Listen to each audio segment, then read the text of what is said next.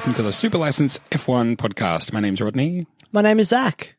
It's your two busy boys who have been busy watching F1, and now we're going to do some talking about it. I feel like this is turning into a full-time job, Rod. Watching F1, talking about it, dream scenario. Who's going to be the boss and who's the worker? Oh, I mean, I feel like you're the boss and I'm the worker. But at some point I might seize the means of production. But it's difficult because it's hard to like seize the internet from someone. Is it though? I don't know. I guess yes and no is the answer to that. Yeah. It's a complex situation. Look, I don't understand the internet, but I also understand it intensely is what I'm trying to get at. Yeah, Zach, I mean, it feels like it's been a long season. I feel very tired. I know everyone's had like this experience of time just changing over the last year and a half where they're like, the last month, it feels like 5 years.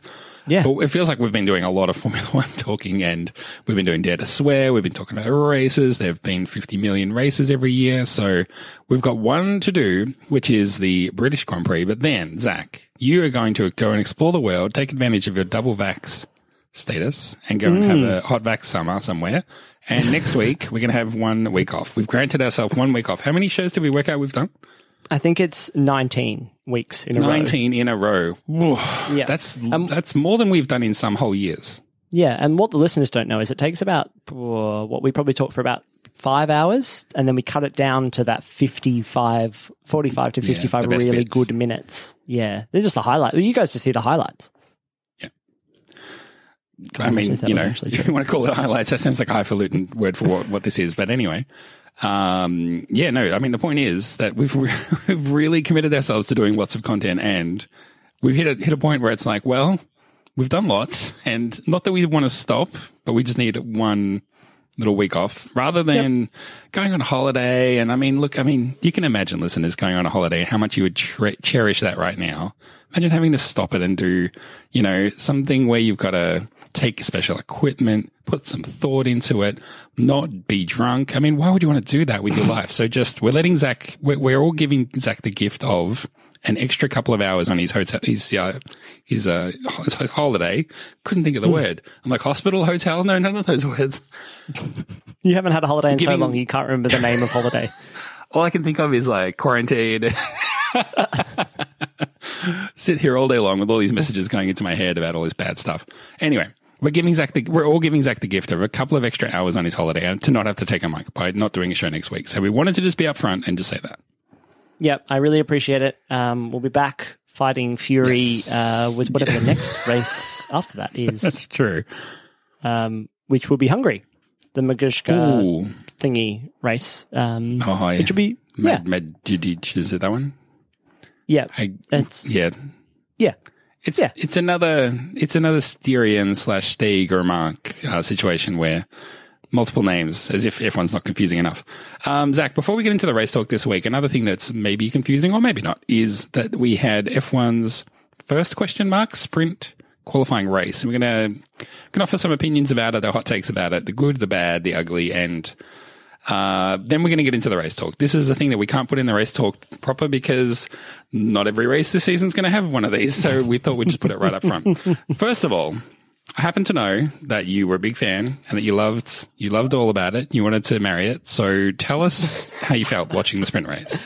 Really nailed my my flag to the mast. Is that what they say? Yeah. My colours to the mast, which is flag. Yeah, well, I mean, maybe I should get a Twitter account that you don't follow. So that you don't know my feelings. Actually, you know what you have to do? I was looking at the Twitter feed the next day and it was like 1 tweet from our account, 1 tweet from your account, 1 tweet from our account. Pick a fucking lane, bro. It is a little bit like that. Sometimes the hottest takes I save for my own personal account because I don't want you to turn on the Super License account, 12 hours later and be like, Zach said what? No. I wouldn't do that.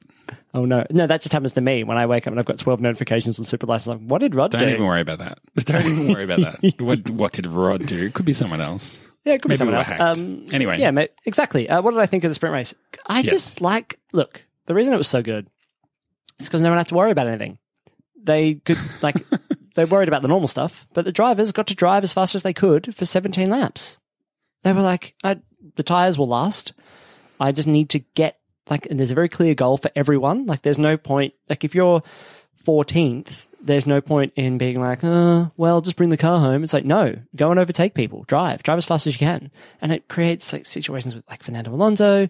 It created, dynamic fighting at the front because, Lewis was just really wanted to make sure he could have a really good fighting chance. And yes, we got some stale laps towards the end because the front one was like, well, you know what? Just going to make sure that I'm on the grid tomorrow.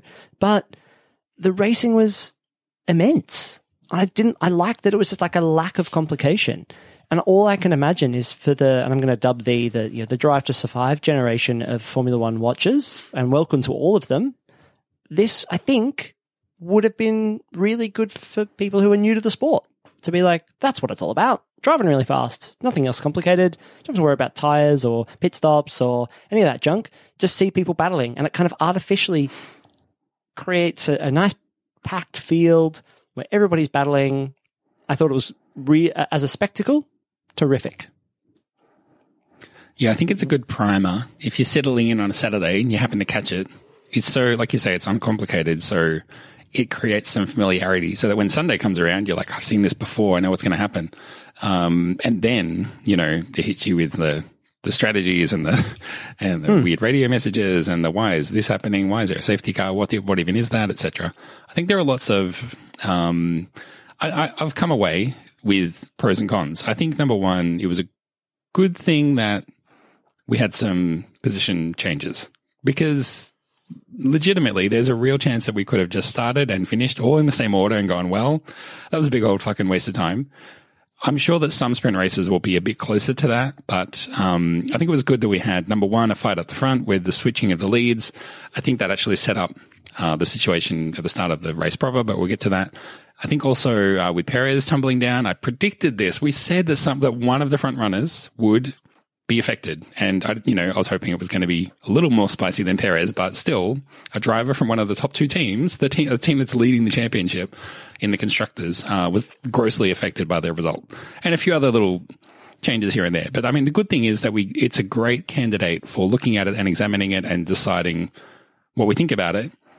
Because if we'd had a real dud, there might have been a bit more backlash and we might not have actually seen the potential that this has. So I thought it was a good case for what this sort of could be.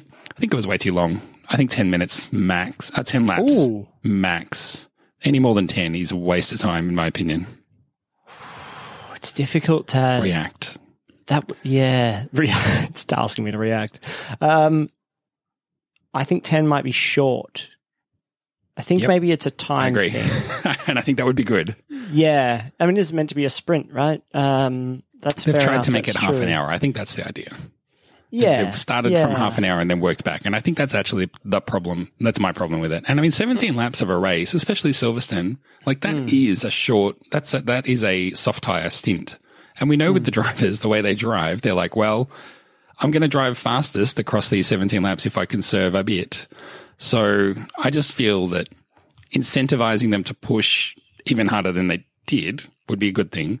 The other thing I would say, and someone said, I think it might have been, maybe it was even Max who was like, I took pole, but boy, feels weird to take pole from a sprint race. Just doesn't seem quite kosher. I think the whole thing has to be rethought because why have the standard Q1, Q2, Q3 on Friday to set the order for this sprint race on the Saturday, on the Saturday? It seems unnecessary to do that.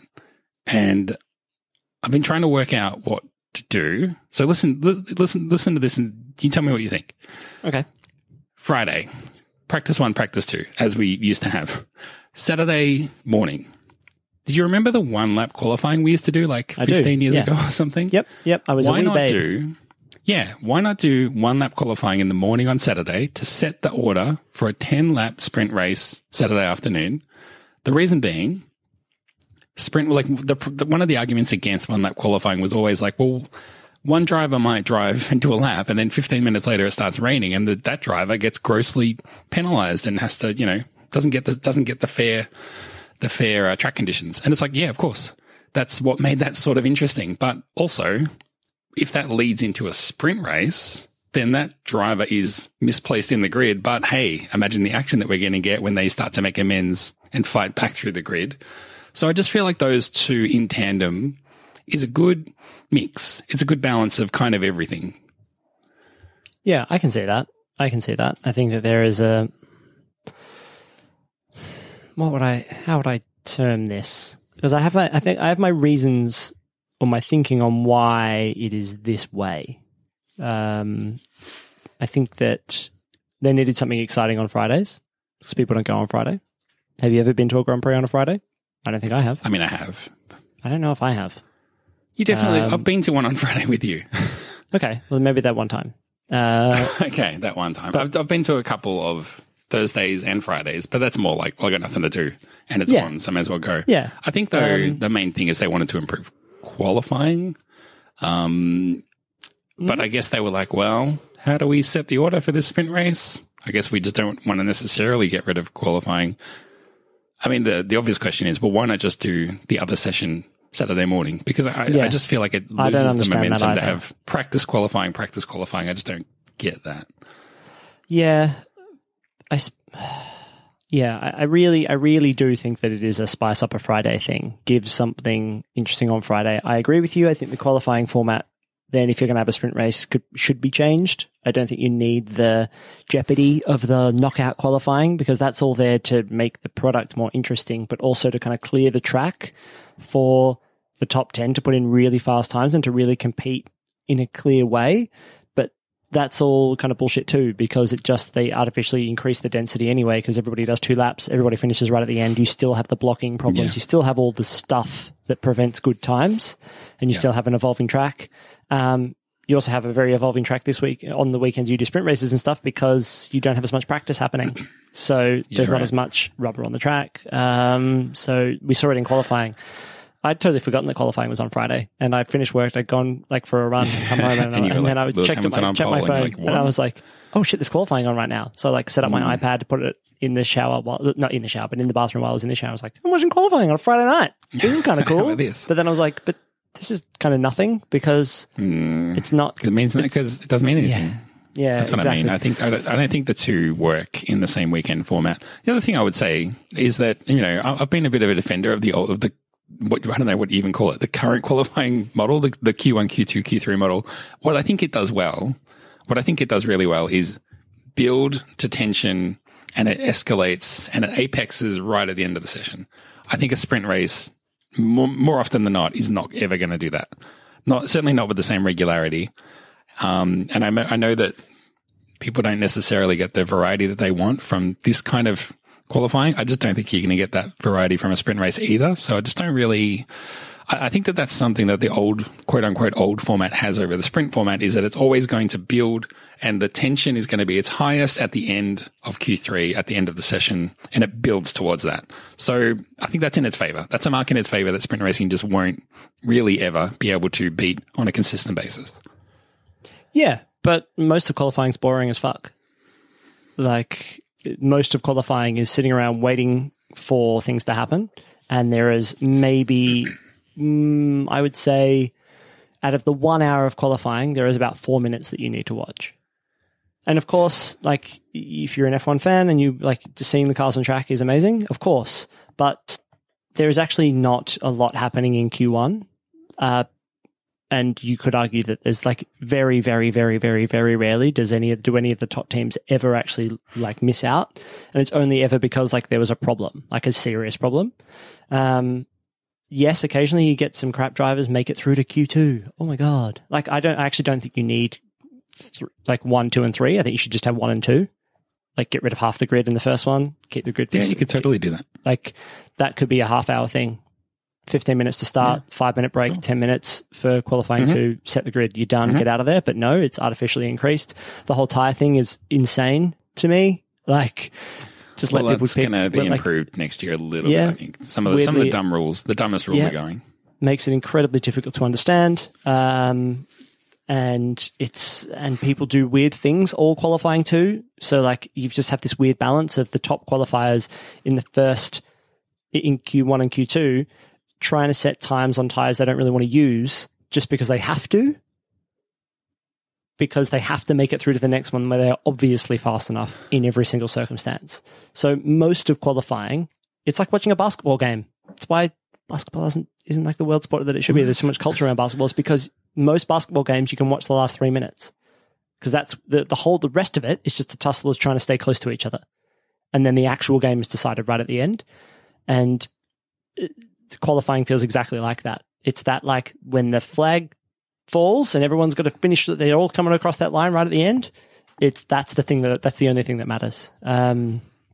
So it's a weird thing. Whereas the sprint race is exciting the whole time, even if it is only half an hour. 100% disagree. It was not exciting the whole time. The first 10 laps were exciting, and then I was looking at my phone. So 10 laps of excitement is still 15 minutes of exciting versus the qualifying format as it currently is.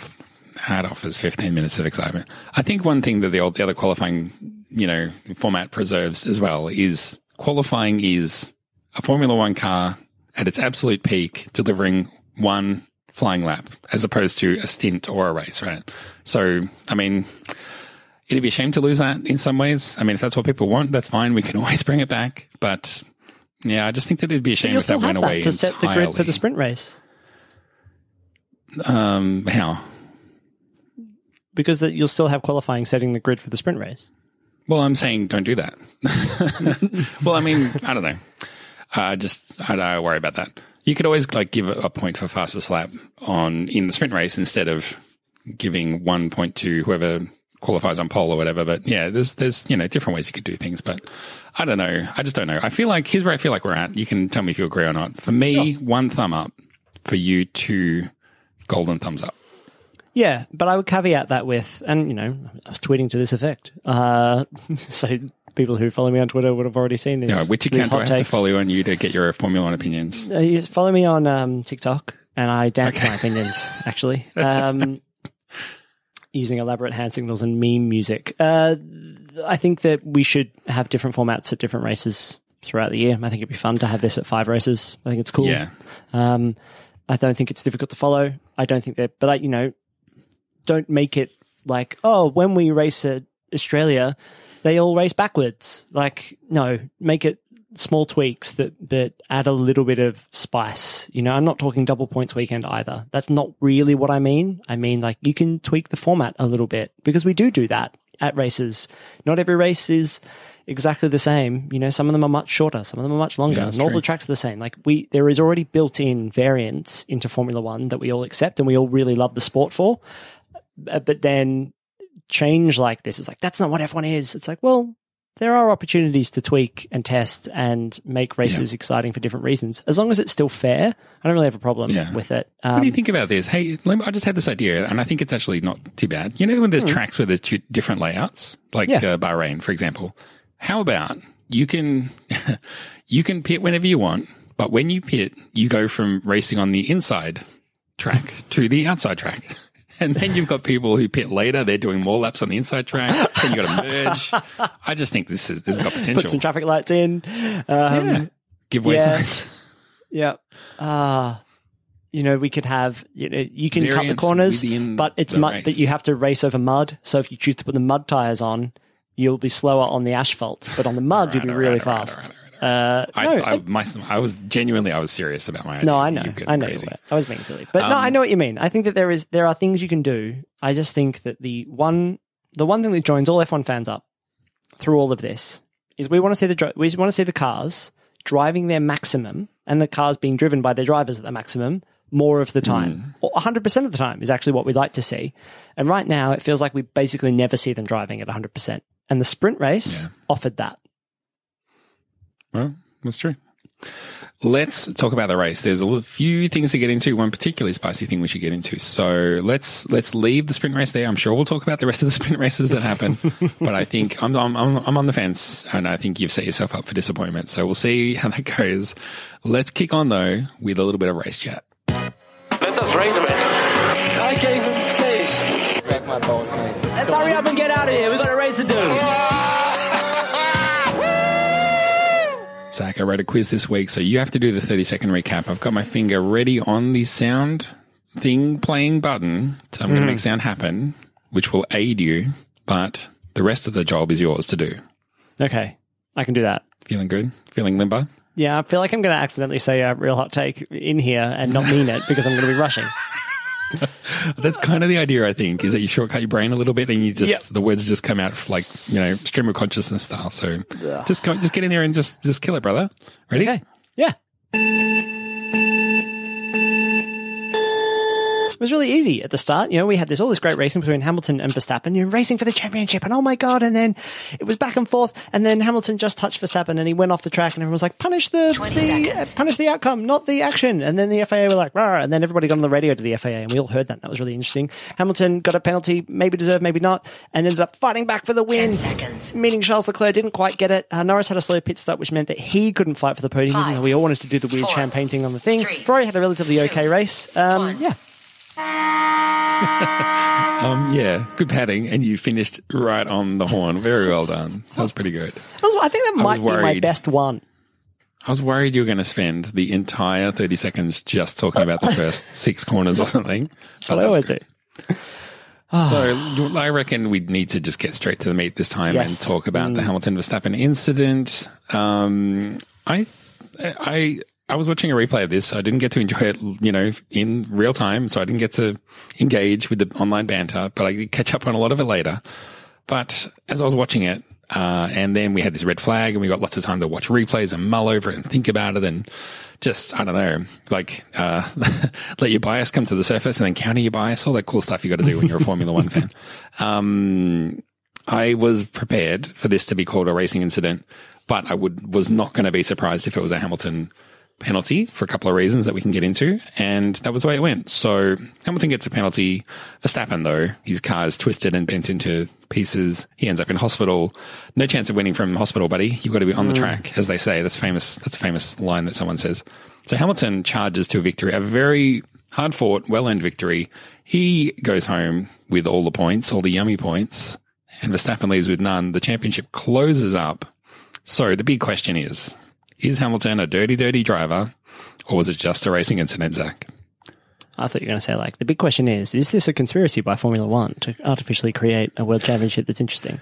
That's right. It's not that. That's not the question. Oh, no. My God. It was... It's not a thing. I know it's very hot there, so I'll give you a pass. No, it's tricky. The whole thing's tricky because I think it's a racing incident. I think... In that it happened while they were racing? Yeah. Yeah. I mean, look, this is... The cars are too big. This is a classic one of those. This is the problem. And the new car that they talked about, they showed pictures of this week, looks a little neater. But we didn't talk about that. But no, that's fine. Anyway, it'll come up. Week. I think that Verstappen goes to shut the door on Hamilton. Hamilton has already kind of pulled out from the move. Not pulled out, but is just like, okay, it's not like Hamilton's driving on straight. He's taking the corner in a way that he can take it, but I don't think he was dangerous driving. I don't think he was driving dangerously or recklessly.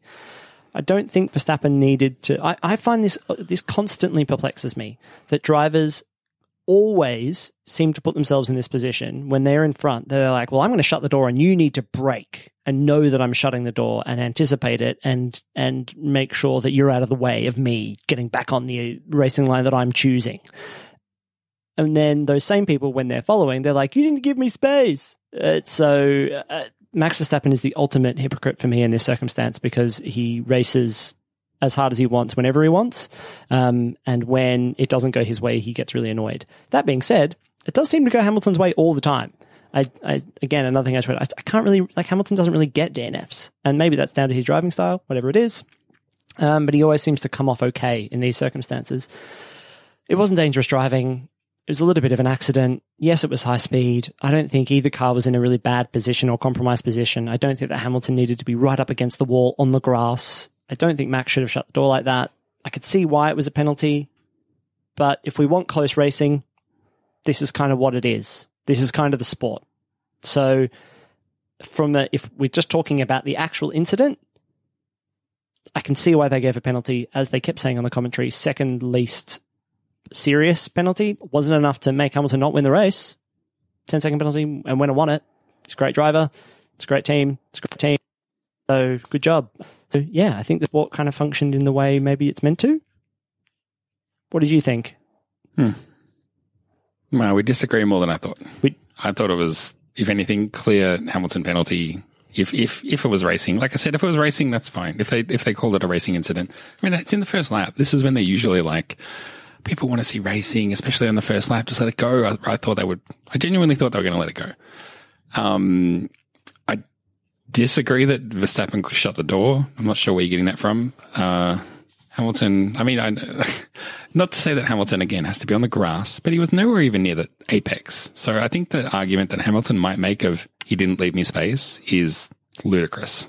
The other thing I would add to that is that the replay showed that Verstappen, opened up his steering and didn't nudge over as far as he could have or maybe would have. So I think those two things combined, for me, suggest that Verstappen did nothing wrong. He was taking the corner to hit, hit the curb on the outside of the corner. For me, Hamilton got it a little bit wrong, was driving more straight across, and he was hoping to end up at the same spot where Verstappen was aiming for, except he was going up the inside, which meant he had to be clearly in front and then in a position to not have to leave Verstappen any room. And I've heard some people say Hamilton was in front. I don't want some of what you're smoking, because that just was not the truth. So yeah, again, I would have been okay with them calling it a racing incident on the basis that it was at the start of the race. But I think for me, it comes down to, I didn't see anything that Verstappen did that was wrong. And I think Hamilton could have done a bit more, just got it a little bit wrong. Again, I don't think it's dangerous. I don't think it's egregious. I thought it was a good move. Ultimately, it just didn't quite come off. That's ignoring, the outcome. So, well, I mean, do you then? Well, I have one thought on that then, which is that this is the problem with Formula One drivers, is that they always expect the other driver to do what they would do. I think you can see it in the way that Verstappen goes right and then opens up the steering wheel, because he's like, I don't think he even knew he was there. He might have. Well, stop. It's a right-hand corner. Yes, of course it is. Yeah, but you don't have to necessarily sweep in on that angle. I'm not saying that Verstappen did anything wrong. What do you mean sweep in? What's he meant to do? It's a hard just move. Drive into the.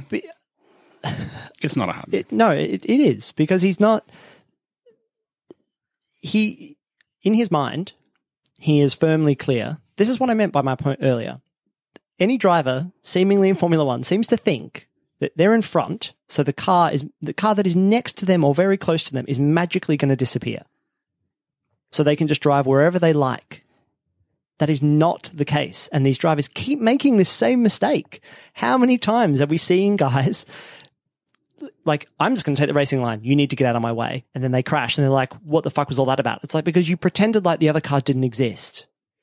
So you made it somebody else's problem. And that's what Max Verstappen does in this circumstance. Hamilton's car was next to his, and there was a gap between Hamilton and the apex of the corner. So how can you say that? Because Hamilton did not take the line as if Hamilton wasn't there. That just didn't happen. I know. I'm not saying... That's what you just said, though. What I'm not saying is that I'm not saying it's Verstappen's fault. What I'm saying is that Hamilton also is going as fast as he can, and we're asking Hamilton to break out of the move, and he probably should have. He probably should have got out of the way more, which is why they gave him the penalty, right? But it's a matter of inches. And so it gets a little bit wrong, which is why I don't think they gave him a huge penalty. He makes a small mistake. He doesn't make a huge mistake. He doesn't throw it up the inside like a fucking torpedo and go, I'm taking you out. He gets it a little bit wrong. I think it was a pretty small mistake and forgivable. Exactly. So that's why they gave him a small penalty. But Max Verstappen says to himself, I am taking this corner on my line regardless of you. So he endangers his own race. Well, he's got to make the corner. No, of course, he can still make the corner. He's already driving it wide already. But he goes, I'm going to sweep inside and hit this apex regardless of you. And I know. Well, that's what taking the corner is. I know. I don't understand what you're saying. No, because I know, but I'm saying that there is a problem here because all the drivers act like this. They're all like, well, I'm in front, so it's rightfully mine. But there is a difference between the theory of racing and what is actually happening in the moment.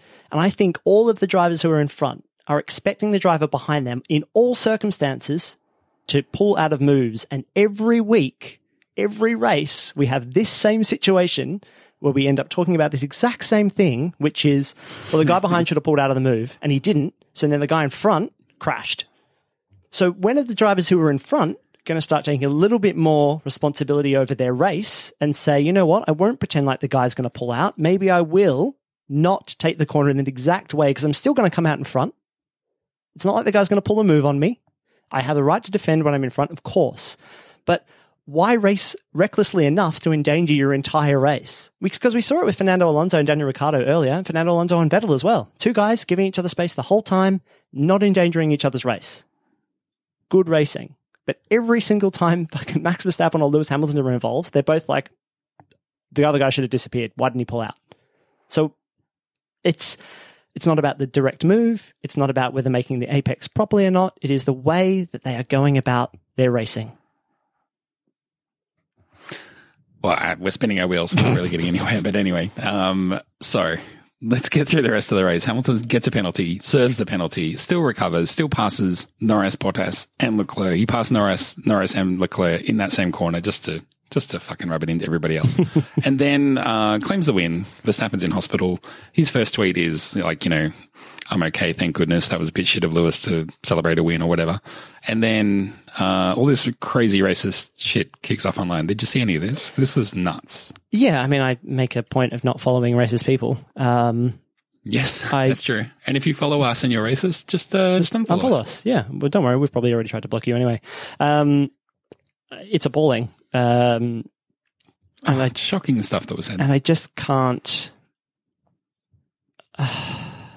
I really struggle with it because I don't think it's happening at the time, right? And I think that fandom is toxic in a lot of these circumstances, and it's so easy to come out and say things that are derogatory and horrible and inhumane. And the sport just doesn't need it.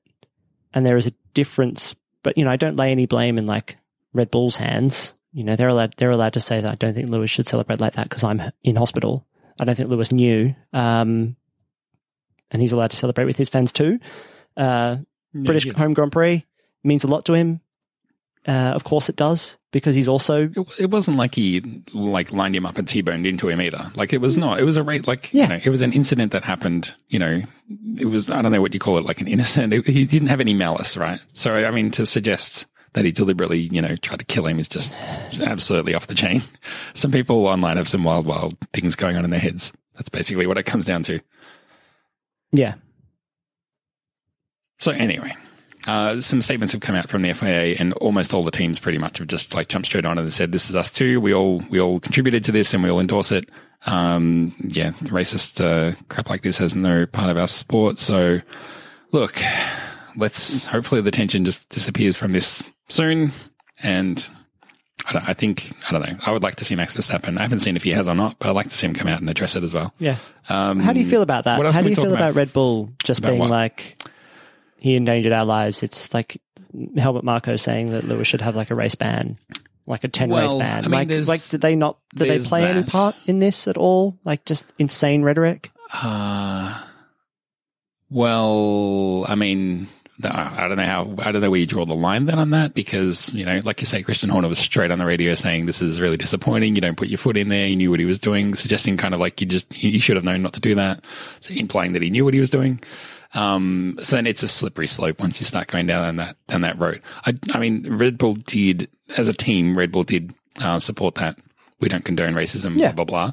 So I think that, for me, takes the real sting out of it. But obviously the rest of the stuff, I think, is unhinged and ignorable, and Hamilton should be benched, and Hamilton should go to jail, and Hamilton should be whipped. And it's like, what the hell? Just knock it off. Just stop talking. So again, listeners, if you want to do something nice for yourself, just ignore Red Bull for a while. Just ignore them because they're idiots. They are. That's my opinion.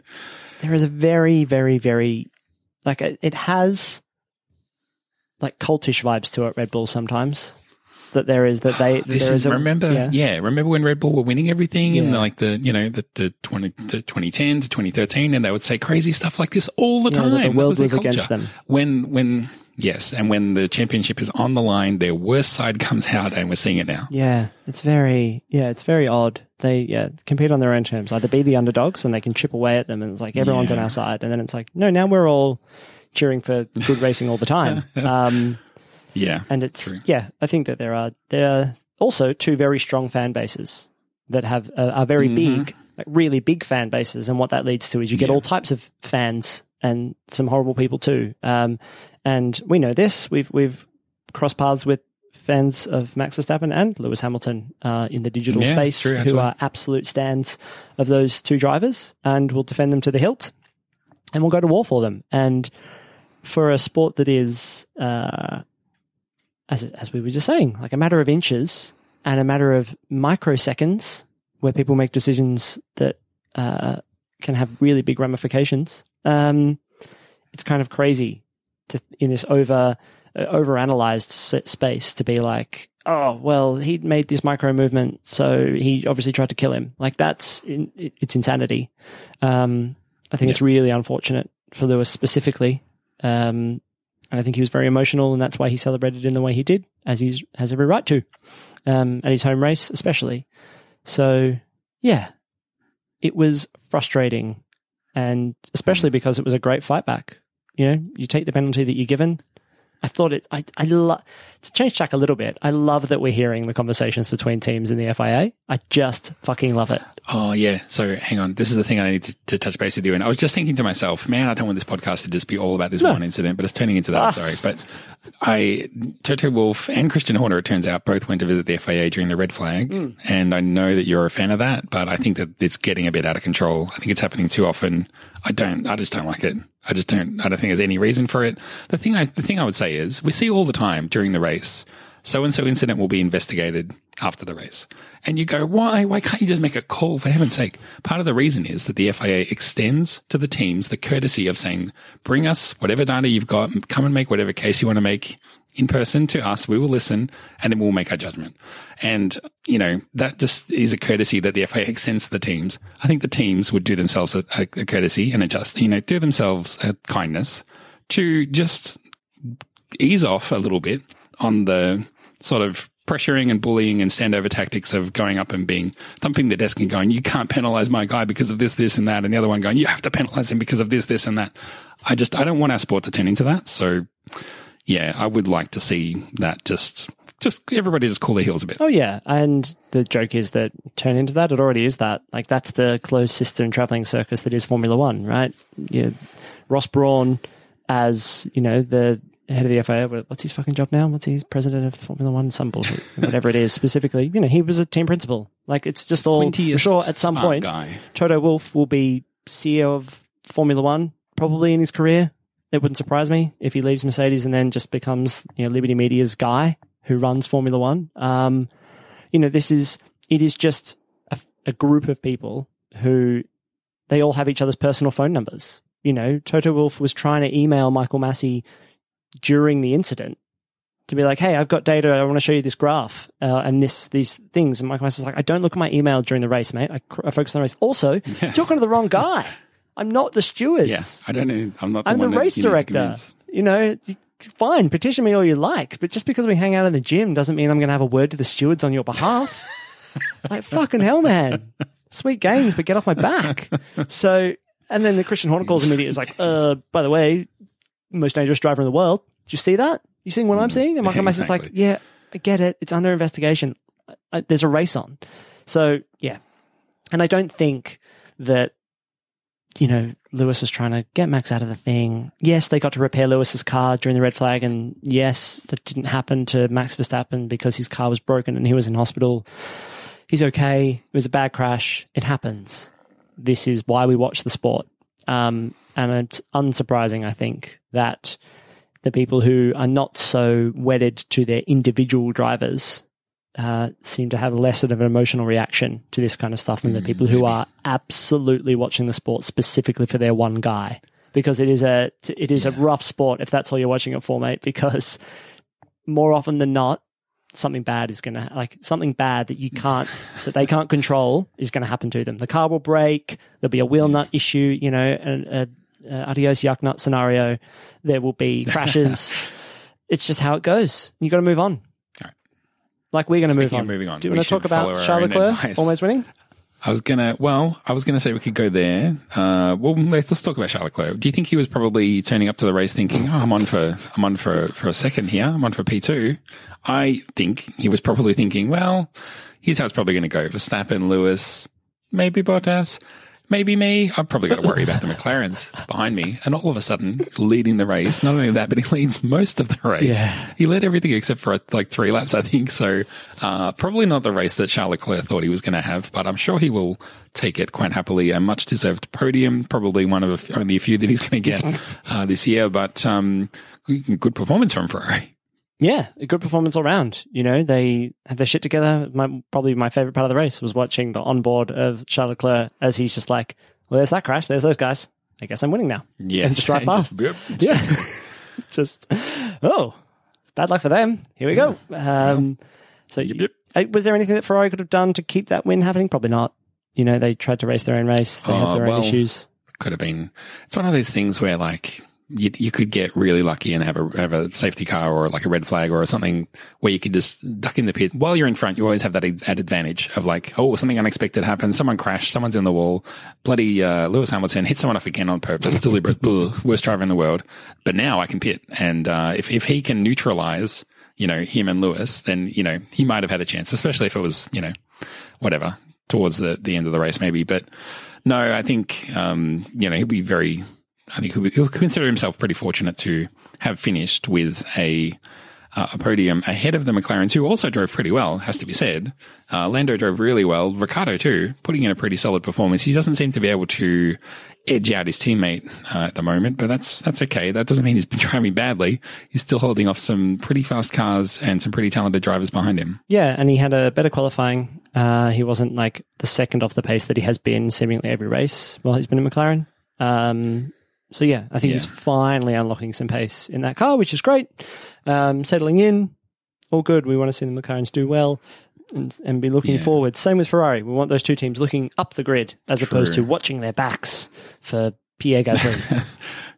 Two more points that I want to make, and then we need to think of something as a finish off because I don't want to finish on these down notes. But Sebastian Vettel, good to see him just having a completely normal one, having a big old spin while he was near Fernando Alonso. I didn't see them make contact. It looked like Vettel was just whoopsie daisy spinning around like days of old. But he made up for it by picking up trash after the race and getting everybody else to pick up the rubbish too. Wow. I wondered if he was picking up trash or just emptying bins because they were huge, big plastic bags full, like almost as big as his own body, 2 of them. And I wondered, I know that the Brits can go crazy. They go hard, right? But really, would they really have left that much trash on the ground? And if so, raise your game. I felt like it was probably a guy walking around who had emptied 10 bins and he was struggling with the bags. And for the last 100 meters, Vettel was like, here you go. I'll help you carry those. That's what that was the impression I got. Apparently he was talking to fans and getting them to clean up too. Maybe he was just yelling at people to put their shit in the bins. So, I don't know. Well, look, I'm willing to admit if I got that wrong, but if so, good on him. Yeah. Get out there and yell at some people. Tell them to pick up the damn trash. It's just Uncle Sebastian Vettel. He's become the uncle of the Formula One paddock. So I like true. it. The other one, Sergio Perez. He was one of the casualties of the sprint qualifying in that he started the race from last, but he recovered into 10th for a single solitary point and then, 2 things. One, bit of, for me, a questionable moment where he overtakes Raikkonen and then slides across in front of him, as he sometimes does. He has form doing that. Just shutting the door, finding the apex. I was going to get investigated, just pretending like he's just invisible. So he was potentially on for a point, but then gets sacrificed by Red Bull to say, well, look, Hamilton's currently got the fastest lap. Look, you could get 10th, and if Hamilton gets the fastest lap, well, we all know who we would rather have the point. So you sacrifice your 1 point for 10th, but it'll be 1 less point that both Mercedes and Ferrari and Hamilton get in the championship. So we would prefer that scenario, please. Please organize that. So he is sacrificed, completely thrown under the bus for a late pit stop to take the fastest lap from Hamilton. Here's the thing about this. Everyone's talking about this, and people are going, see, the fastest lap. It creates intrigue. It creates a talking point. This sucks. This is boring, and I hate this shit. What do you think?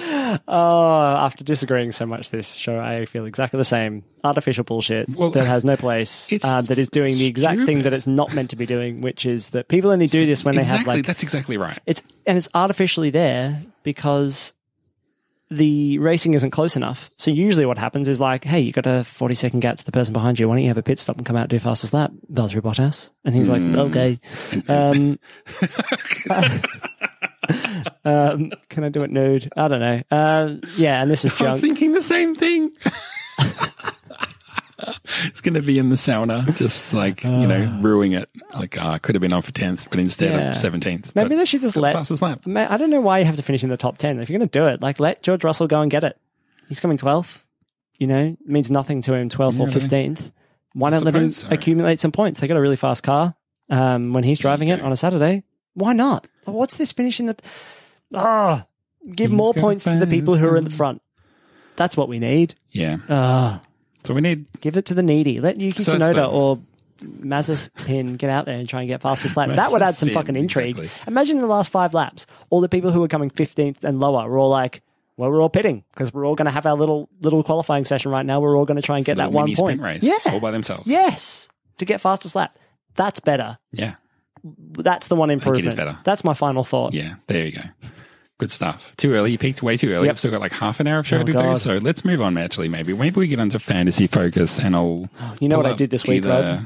Changed my whole team. What did you do? I put Max Verstappen in my team. You didn't. Oh, I've got a bone to pick with the fantasy system. It says I've made 8 changes to my team. I've made like 1 change and you pay a penalty price if you make more than 6 changes. I'm like, dude, I have not made 8 changes. That is just not true. You've been hacked. Lift your game. Just lift, Rod. Fantasy GP operators. Anyway, do you want to do the race or the league? I will do the league because I've got that up now. You'll do La Liga. Yep. I'll do Great Britain this race. So we'll count off the top 3. Can't and in position Great 3 this great. week is... What? That's nothing. Don't worry. It's just... Okay, good. In position number 3. Rounding out the podium, Alpine back by manager Chris on the nice round number of 150 points, equal on 150 points, but somehow ahead. Go work that out. Who knows? Team number 2, Baggins is the better dog by Baggins the Dog O'Donnell. And then a glorious victor this week is 2 seconds Ted by Glowing Rotors. That's a great name. A magnificent performance. I'll find where we are. I'm sick. I've given up on trying to hit my own... little thing to show where I am because it doesn't work. 2 seconds. Scrolling. Here's you. Great name. 44 for this race. Oh, ahead of me, obviously. So pretty good. That's sort of page 2. Midfieldish. I'm not liking the fact that I haven't seen my name yet. Boy, I must have done really badly. I would say that a lot of my drivers didn't do very well. Maybe I've missed myself completely. Why does this always happen? Don't worry about it. I don't want to find myself. Yeah, no. Well, you don't tell me I'm on the front page. Can't be. Don't tell me. Okay, 4th. No, I'm just out of the league. Apparently, I've left the league. Yeah, it's been fun, but I'm out. I'm just done. I'm just not in the league anymore. A Rodney exit. Rogs it. Jesus. We're scraping the bottom of the barrel this week. It's hot today, man. And here I am. I'm 2 positions ahead of you, actually. I'm 2 points and 2 positions ahead of you. I'm sorry. Just distracted by your name. Completely forgot to see my name. Wow, way to really make me twist the knife there. Like, can't find myself. Oh, here I am, above you. Shit cunt. Anyway. Here I am first. Yeah. Hit us with the league. League, a lot of hustle. Kilogram 955, currently in 3rd. No movement at the top. High Rake the Forest by Big Nick House, number 2. And Yucknut and French Ghastly by Flug, 1535 points. That's your marker, everyone. Catch up if you can. Yeah. Gauntlet Throne. I think I'm 69th. Which is nice. Nice. We're 12 years old. I imagine you're 2 positions in front of me. Something like that. 4 positions in front of me. Flight Duck Racing. You are 65th. You've moved up 2. I moved up 1. That's all you can hope for these days. We need... that's it. We need some stakes between you and me. Stakes. Okay. Well... Think about it. You don't have to commit now. Okay. Think about it. Yeah, sure. Do you want to do a super quiz? Yeah, right. We will accept a couple of questions. Should one only win one? Would one want to have won that one in round 1? Can you repeat the question? Zach, in honor of our sprint race this week, we're going to do a little short race quiz, just a little short one. I did think about doing a quiz that was like 1 question or something real short, but I've gone with, how many have I got here? 1, 2, 3, 4, 5 questions in the short races quiz, Zach. That's too many questions. Should be 3 questions. 2 laps. I'm ready. Okay, you ready? Yeah. Short race quiz. How long do you reckon the shortest F1 race was in minutes? 24 minutes, 43 minutes, or 53 minutes? Oh, God. 43 minutes? I'm sorry, that's incorrect. It was 24 minutes. Wow. The 1991 Australian Grand Prix. I'll give you the exact time. 24 minutes, 34.899 minutes, although 34.899 seconds, obviously. Plagued by heavy rain, eventually stopped and only half points were awarded. What year? That was 91, Australia, Adelaide. That was within 1 minute of this sprint race. So that was a full, that was a whole thing. But we do a sprint race and it's actually a minute longer than this race was. Pretty interesting, I reckon. That was interesting. I feel sorry for the people who were there. They got wet and they saw a short race.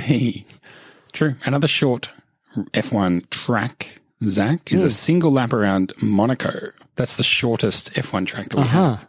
But the layout has been tweaked over the years. So I want you to tell me which year out of the following was Monaco at its shortest? 1929, 1979, or 2009? At its shortest. 79. You're correct. Yes. You would also have been correct if you had said 1929, because between 1929 and 1979, that was when the track was at its shortest, and it got longer after that, and I guess it remains longer. So good for it. It's a growing boy. Yeah. Question number 3. Zach, our favourite driver, Nikita Mazepin, claimed which unenviable record at his debut race this year? What unenviable record? The shortest career. No. Shortest something. Shortest race. It was like he was out in the first 12 seconds or something. Shortest race on what? On debut.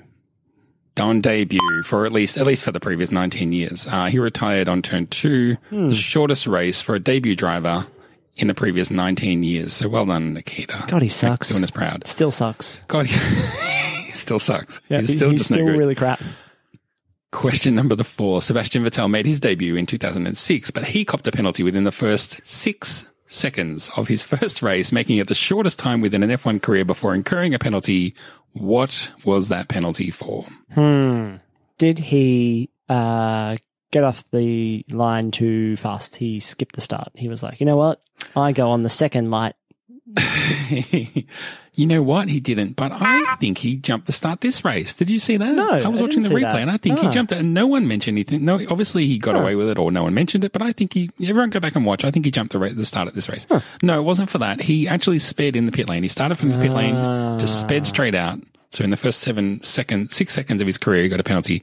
That was 2006 Turkish Grand Prix. If you love to see Vettel lighting it up in the pit lane, you can go watch that. Yep.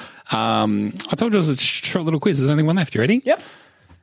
We've got a couple of Torlos on the F1 grid this year. So you can think about Ocon, you think about Russell. But there's a few contenders for the shortest driver on the grid this year, Zach. I want you to tell me who you think it is. Yuki Tsunoda looks small, but so does Sergio Perez. Who do I think is the littlest? The littlest little guy. Lando Norris? Just a wee little guy. Lando? So I can tell you this. Lando Norris last year was the shortest driver on the grid at 170 centimeters, but this year, sneaking in underneath him, absolutely no problem standing next to him underneath his umbrella if it was raining, Yuki Tsunoda at only 159 centimeters. He is the masser of this year's grid. I should have. Just a wee little masser of a guy. I should have trusted my instincts because that's what it was. You were right I was like, there. He's a small guy, but maybe that's just me. Like, maybe he's just been standing next to tall commentators or interviewers, that kind of thing. He's small in stature, like small in expression and character. And that, you got to overcompensate for that. But no, you should have just followed through. Yuki Tsunoda. Yeah. This is the flavor versus taste thing again, isn't it? It's the whole thing. It really is. Oh, that was pre-show. I don't think it was. I know. You've ruined it. It's all out the window now. Well, anyway, it's time for a final thought. Zach, any final thoughts about flavor and taste? Yeah. I tweeted this out. But this was my major concern with the sprint race is that it's not quite short enough for one beer, but it's not quite long enough for 2 beers. So that's where I can get behind you. And so, people will say, well, adjust the size of the beer you're having. You could have a 330ml beer or a half have litre. Have a Heineken Zero. Have 0 beers. Exactly. Well, yeah, does that still count as a beer? I suppose it does. Yeah. You could drive. I don't know. Yeah, you can drive. So, yeah, I think sprint race should either be slightly longer or slightly shorter around my beer preferences. Yeah, right on. And I don't think you should, just 2 beers. This is the problem as well with watching Formula One in the middle of the day. You have a couple of cold, and beers might not be your alcohol of choice. You enjoy a snack and maybe having a peach daiquiri, a peach and lime daiquiri, which was peach and lime Zachary was my MySpace name a long time ago. At some point, Panic at the Disco song, I want to say that was taken from. Anyway, the whole point is that you have a couple of beers in the middle of the day watching the Grand Prix, and then you're like, what now? It's 3 o'clock or 4 o'clock. There's a lot of day left. But do I need more or less or stop or whatever? So maybe the sprint race should be shorter, like you said, so that I can just have one fun little drink and then go about my day. There you go. See? That's the way. And then they just do a 1-lap shoot off and you're like, you have to do shots or something. Pretty good. Hey, Zach, I've got a final thought too, and then we'll wrap this baby up because it's getting long in the tooth, my friend. So I think there was a new person pledging on the Patreon this week, which is really good to see. You love to see it. Again, the Patreon just ticks along and it pays the bills, keeps us from living underneath the overpass. And, we appreciate it so much. And when we started that, we put in so much effort to be like, we're going to send you a newsletter. We're going to make you videos. We're going to record extra podcasts. I'd love to do some stuff like that again at some point, but right now it's just we're focused on putting out as much as we can for everybody because it's just such a tough bloody time of year. But boy, I'm grateful for people who are still listening, still supporting the Patreon, and new people who are joining the Patreon. So thank you so much. This week's show dedicated to all of you, all my homies. Just appreciate you. That's my final thought. Yep. Love that. I'm with you. Thank you so much for all of you for supporting the show. Without you, we wouldn't be doing this. Keeping the lights on. More than the lights, a boom mic stand so that I can not have a really janky back after recording this episode. Yes. It's super useful, especially because we've been recording we don't have home studios unless you've done something to your place. We are. Oh, yeah, I meant to tell you a bit of a home studio. Fuck me. Amazing. You do one other podcast and now you're like, I'm just going to fully set myself up. That's it. Anyway, yes, thank you so much. Hopefully you've been enjoying all the amount of content we've been putting out because I sure do like recording it. So it's nice to have it out in the world. Exactly. So we'll be back after the next race, not next week, but the one after that for a race. And then we'll be back into the old race and dare to swear, not alternating, but I guess there's no gaps is what I'm trying to say. Hashtag so we did nearly 20 episodes in a row. We'll do probably another 20 episodes in a row to round out the year, but give us this 1 week. Will you please have a little breather? Then we'll be back to no gaps, like Hamilton trying to overtake Verstappen. No gaps. Straight into no gaps. That's it. If you don't go for no gaps, you're not a no racer. I think that's how it goes. That's it. Zach, have yourself a great trip. See you when you get back. Love to see some pickies, some snaps, some holiday snaps. And then, then we'll talk about the next race. All right. That sounds good. I'm excited.